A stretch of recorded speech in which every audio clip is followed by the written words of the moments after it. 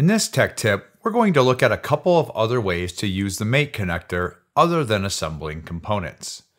Many times users find themselves creating reference planes to sketch on, but in Onshape, you don't have to do this. When you start creating a sketch, you can choose to reference a mate connector and create one on the fly. Simply select an entity you want to reference, such as the cylindrical body in this part, and then if it doesn't line up quite the way you need, you can actually edit the mate connector and then make adjustments, such as realigning it to geometry in the part studio and even defining an offset.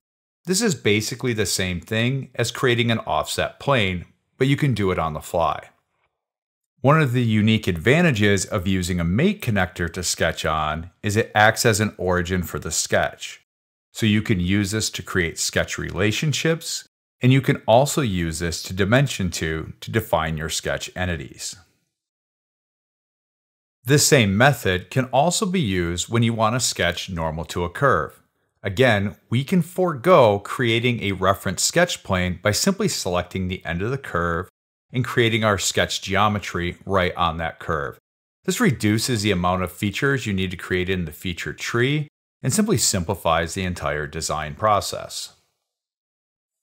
Another really powerful use case for this method is when creating sketches on the center of cylindrical bodies.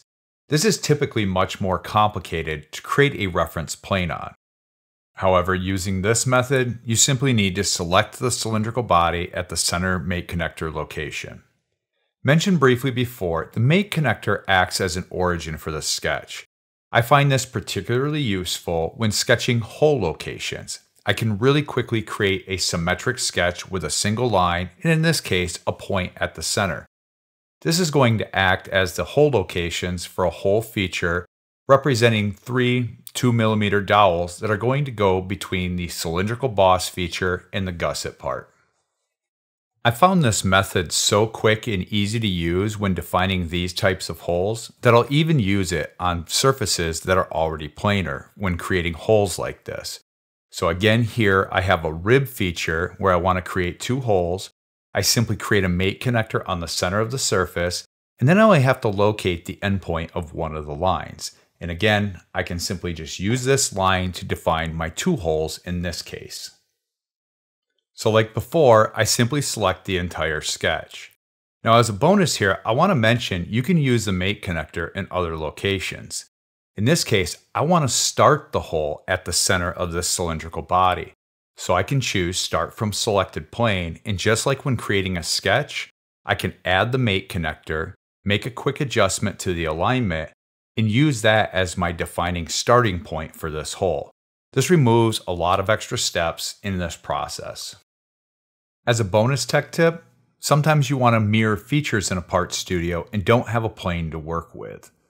Very similar to creating sketches, you can create a plane right on the fly using a mate connector. In this case, we need to mirror this cut from one side of the body to the other, and we can simply create a mate connector on the fly in the center of the body and mirror that feature over without the need to create an additional construction plane.